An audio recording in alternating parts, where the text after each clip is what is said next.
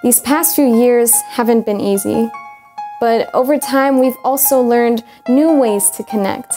From virtual hangouts to outside dining, we place precautions to protect the ones at highest risk. And in the process, we've practiced more compassion for our frontline workers like educators and nurses. We've learned to be more grateful for the liberties we used to take in a COVID-free world,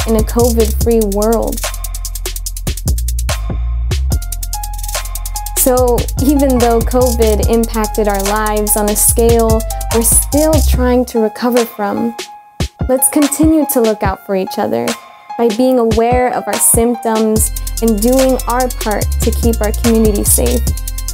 After all, it takes each of us to build a village. As long as we take the lessons we learned into the future, we can make it a brighter one for all.